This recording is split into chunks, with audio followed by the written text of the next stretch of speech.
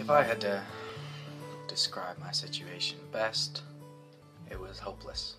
I had felt cut off from friends, rejected by family, alone in the world, without a place to go or a direction to pursue. Following an attempt at my own life, I was given a choice to come to the center. I made friends with people I never imagined I could relate to, and managed to even help others in their journeys too. The center really does change people, and it's given me a new outlook on life. If you give it the time of day, you'll get out of it more than what you put into it. Good luck.